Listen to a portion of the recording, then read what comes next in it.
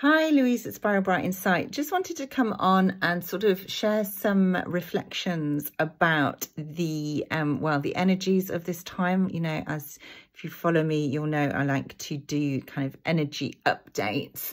But it's kind of in response really to what happened last night, and I'm kind of under the impression that this was quite widespread across the globe, but obviously we had, you know, following the huge sort of solar flares, solar activity and geomagnetic storm, we were blessed with the most incredible display of the northern lights, or the Aurora Borealis. And you know, this is not something, certainly where I live, that happens often. That's only about the second or third time this year. I'm quite south in the UK, that we have been able to see it. And yes, admittedly, you know, it's not that easy to see with the naked eye, although I could see colours in the sky. And then obviously when you turn the camera on, it is just like, wow. And I shared some of the pictures on my Facebook and Instagram pages today. But it really got me thinking, because, you know, for me, it was absolutely magical. You know, this is something that has been on my bucket list. You know, I know over my lifetime, you know, there was always this kind of, you know, you have to go somewhere like Iceland or Norway, or, you know, somewhere in the kind of the very far north to be able to see them. And even then, you know, it's not guaranteed. It was like sort of chasing rainbows, almost something magical that, you know, was just yeah, just beyond kind of comprehension in terms of just the beauty of it, and how magical they are, and how fortunate you are to be able to catch a glimpse. And now, you know, we're at this point where, you know, I could go out in my back garden last night and see them, and it was absolutely mesmerizing. And, you know, I kind of made a comment on my own Facebook page last night. I didn't share any pictures that time, but, you know, that I knew when I woke up this morning, my entire sort of social media feed was just going to be a blanket of pink and green and purples and reds. And, you know, I haven't been disappointed. There have been so many stunning pictures of this beautiful phenomena, which, you know, hopefully is going to happen again. I know the solar flares are still very active, so we may, you know, be lucky to see it again tonight, over the weekend. And, you know, it might become almost something that, you know, is like normal for us. But yeah, it struck me, obviously, you know, we're having this amazing opportunity to see something that, you know, was only really part of, I guess, fairy tales for most of us. Not everyone, you know, can get on a plane and go to Iceland, or, you know, some of the places in the planet where, you know, it is more common and natural to see them. So, you know, that in itself is a pure gift. But the fact that so many people are looking up at the sky, you know, being mesmerized by the beautiful colors, it is incredibly heart-opening. And the colors last night, the greens and the pinks, of course, are all the colors that we associate with the heart chakra.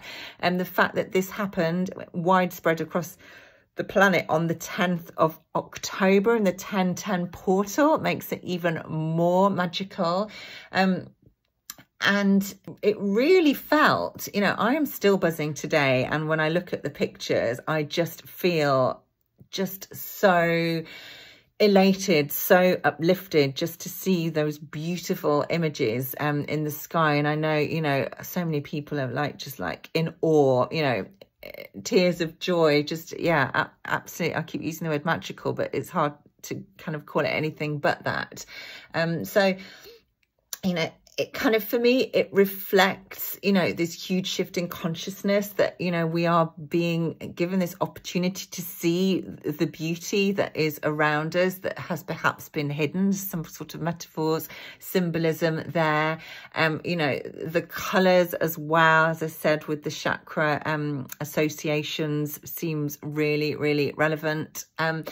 And the fact that, you know, everybody is looking up at the sky, you know, and the stars, and the vastness.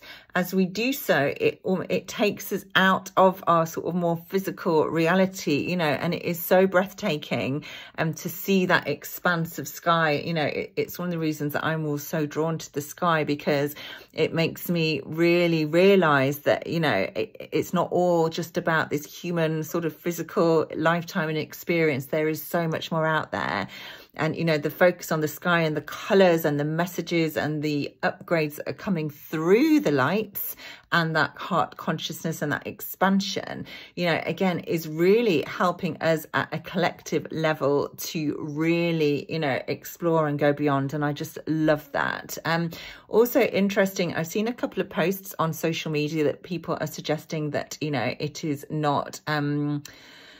well, it might be sort of engineered, you know, geomagnetic engineering, that thing beginning with H, ending with a P. Yeah, and again, I just thought, well, that's really interesting in itself, isn't it? Because it's obvious, you know, there will always be, you know, as we increase in light, there will always be the opposite expression, the darkness, the negativity, trying to kind of make itself known, trying to step forward, trying to sort of, you know, say, look, I'm here as well, you know, don't forget about me type thing. And obviously, as the light increases, you know, we're seeing even more darkness and more shadow come to light, to be seen, to be exposed. And, you know, I talked about that earlier in the week, about sometimes it's quite easy to get carried away and distracted and go down the rabbit holes, and what you see and what you find out is not particularly pleasant, and it can be really unsettling. It can affect your frequency, but it's about sort of being able to stand in that place where, you know, yes, you are in awe of the light, you are absorbed by the light, but you are also not in denial of the shadow and the dark, because that is a valid part of our experience and we can't shut it out, we can't ignore it. So I just thought it's really interesting, you know, when people are making comments like that, almost trying to shut down the light and say, oh, no, you've got to think about, you know, this other sort of more darker, more sinister aspect of it. And, you know, I'm not saying that that isn't possible. I don't know enough about these things, but what I'm just drawn to and want to really focus on and highlight is how much it is elevating us as a collective, and how, you know, so many people, you know, and so many posts have been like, oh, it was on my bucket list, I've wanted to see it, oh my God, it was so beautiful, I can't believe it.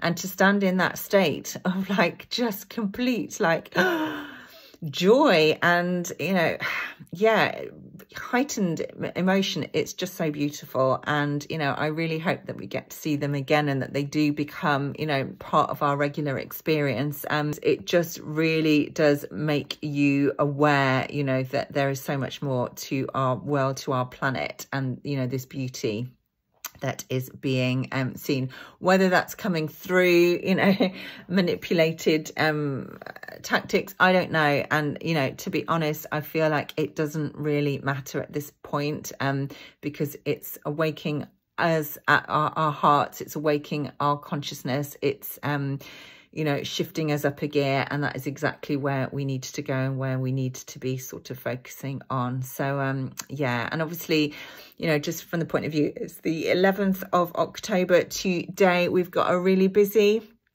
couple of days coming up with Pluto stationing direct, which is huge, you know, and that is going to be sort of later on tonight into the early hours of the morning for the UK. We've also got Jupiter is sextile Chiron. So, you know, this is really expanding our potential to heal, which is really beautiful. We're building up to the full moon. I'm going to be sharing a video about that very soon. I've just noticed that my Zoom recording just come through, which needs editing. And then, you know, we're going to have Mercury going into Scorpio tomorrow on Sunday. So again, you know, very healing energy, potentially having to sort of face up to some darker ideas and truths, but ultimately to help us heal. And you know, Sun is going to oppose Chiron on Sunday too, which is really shining a light on, you know, the parts of us that are wounded, the parts of us that are broken.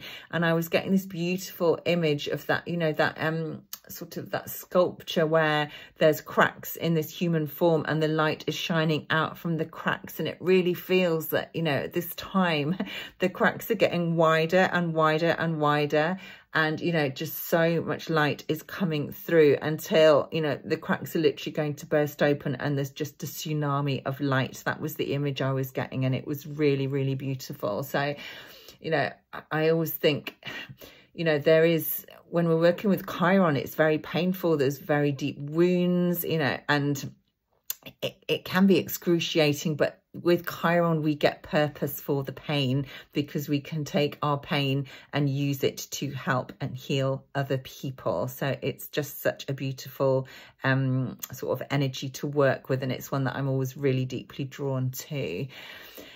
So yeah, I mean, yeah, there's always so much to say, so much going on in the astrology, and it's just like, wow. So yeah, but I just wanted to come on and share that perspective because it was magical, absolutely magical. And I'm so blessed to have seen it. And, you know, I just hope that for anybody, you know, who has seen them, I'm guessing you never get tired of it. My phone is going to be full of photos. Yeah, I can see that happening if we keep getting them. But yeah, just so grateful to have had that experience. So I will leave it there. Much love to all of you, and I'll see you soon.